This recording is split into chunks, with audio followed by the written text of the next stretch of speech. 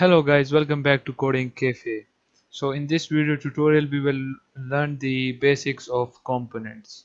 We will understand what exactly make up a component and how we will add or create a new component. So basically a component is made up of three parts: template, class and metadata. So the first one is a template, which represents the view which is created by using the HTML and CSS. And the next one is the class. A class is nothing but a code that supported the view, and this is created by using the TypeScript. So the class, like any other programming language, contain the data properties and methods that can be used to control the logic of the view. Component has also some metadata. Metadata is actually information that Angular needs to decide if the particular class is in fact an Angular component or just a regular class. A metadata is represented by a decorator, which is a feature in the TypeScript.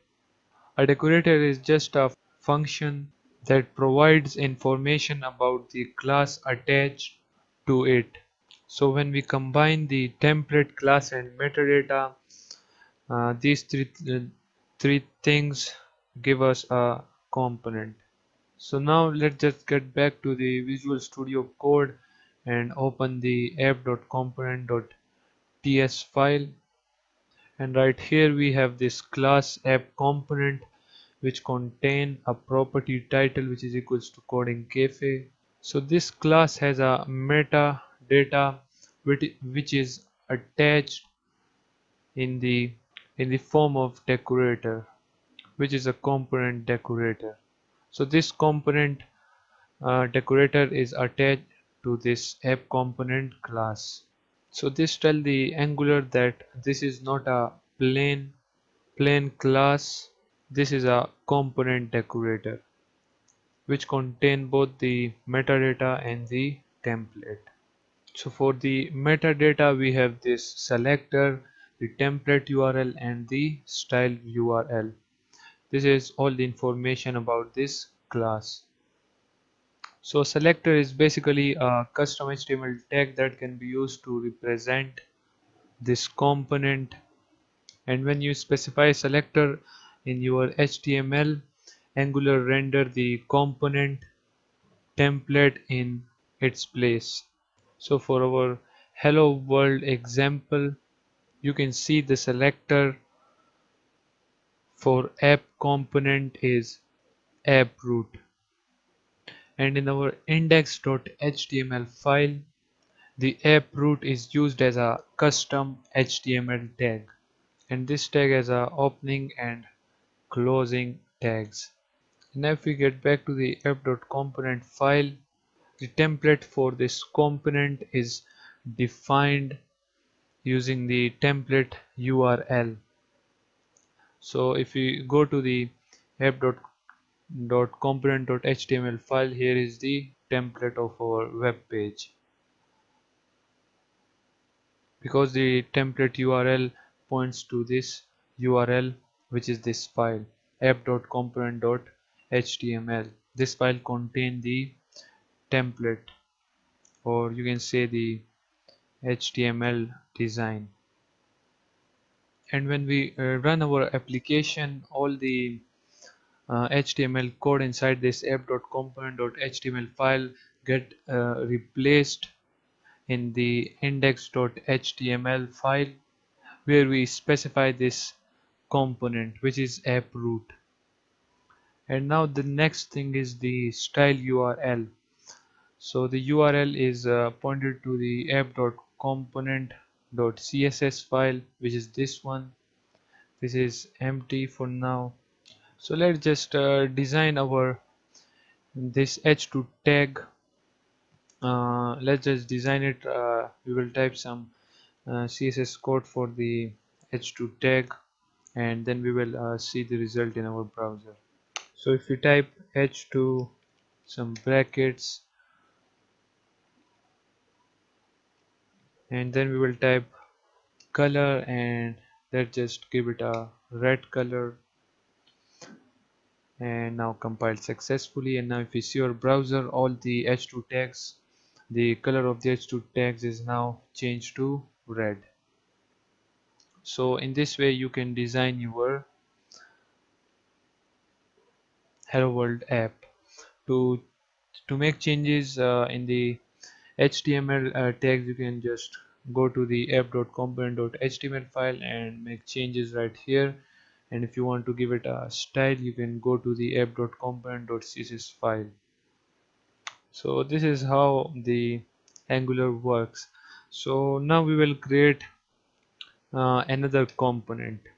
So to create another component, we need to type ng, and then to generate we will type g, and for the component we will type c, and then the name of the component will be body. So the component name will be body, and now press enter, and now this will take a minute. Okay, so as you can see right here, our new component is now created, which is body. And you can see in the terminal it just created these files: component.html, body.component.spec.ts, and these files are right over here.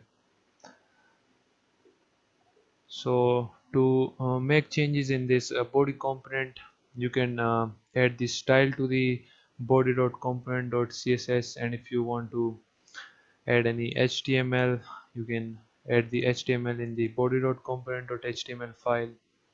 So this spec file is created for testing, so we don't need this file right now, so we will just delete that file. We just only need these three files. So we just named our component just body, and the Angular automatically add body.component.css and body.component.html, because we created a component, so that's why it added a component in between these two dots.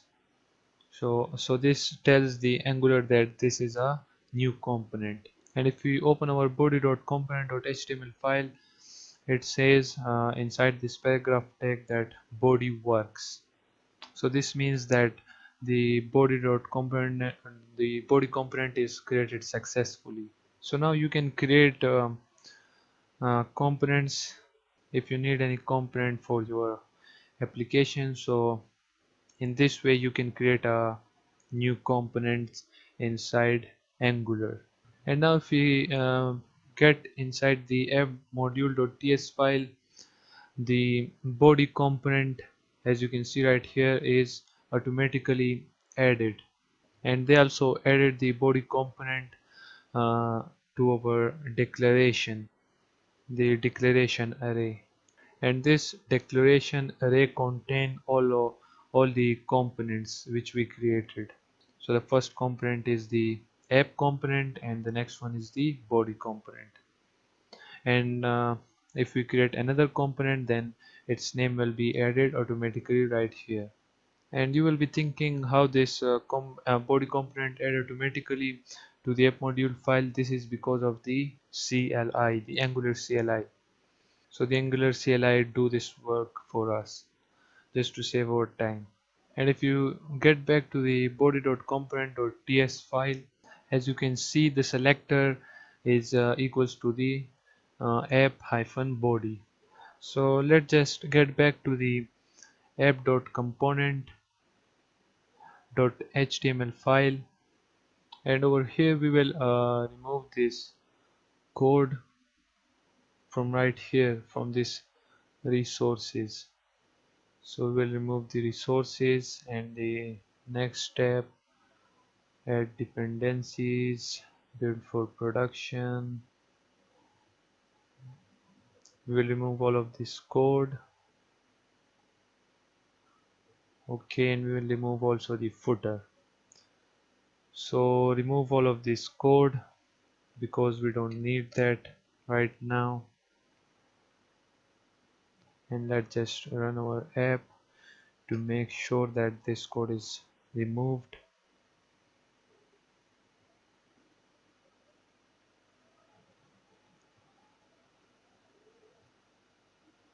Okay, compiled successfully. And if we refresh our page, all of the code is now gone. Now we have only this header, and this coding cafe is running successfully. So now right here, what we will do, so after this ending div, we will type app hyphen body, which is our component selector. So we will call this selector app body, and now this paragraph tag will be shown on the main page because we call the selector app body right here. Okay, so we call it. So now if we just check our browser, as you can see right here, body works. So in this way you can show your component on your screen just like this. Okay, just create a new component and then call that component on the main page. So as I do it right here. Okay, so I just call the app body right here. So now we can design this body component. If we go inside this body.component.css file, and if we type p because we want to design the paragraph tag, we will add some color, and let's just add it a green color. Okay, green. Yeah, so it is compiled successfully. Let me just add a semicolon right there. So as you can see, the body works is now, its color is now changed to body. I mean not body, to green. And guys, you can also call the app body component inside a div. Let me just show you how we will call it inside a div. We will create a div, and div, and then we will type app hyphen body. Okay, so now we again call the selector app body. So compiled successfully. So it is not showing that body works, but it also works in this way too. But we can use our old method, which is this one, because this works for us. And guys, let me just tell you this, that you can also specify the template in line. So let me just show you how we will use the template in line. We will remove this, and we will remove this URL, and we will just type template, and inside this template we will create a div, and inside this div we will type inline template, and we will remove this code from here because now it is a inline template. And as you can see right here, it is changed to inline template. And also you can style the template inline. For that you need to just add styles, and then we will add some style to this div. So we will type div and brackets, and its color will be red, not read only, red. Okay, so it is showing some error. Let's just get back. Okay, and now if we type div and brackets, and then inside this bracket we will type color and then red. So now this will add a red color to this inline template, as you can see right here. Once the browser is refreshed, the color will be changed to red. But we don't want this inline template style and template HTML. We just want the HTML and the CSS in a different files like we did it before. This is because if we're working on a big project, then we can't add all the HTML code right here and all the CSS code right here, because it will create bugs and errors for us. So that's why it is okay in different files. So to make any changes in the HTML, just open up the component named I mean the body component, body.component.html file, and add what you want to add. And if you want to give it a style, then go to the body.component.css file and add it a style. And also you can create new components if it is needed. So just create new components. And yeah, this is how the component works and how you can create a components. So this is it for this video, and in the next video we will continue our work on this Angular. So thank you guys for watching, and subscribe our channel Coding Cafe.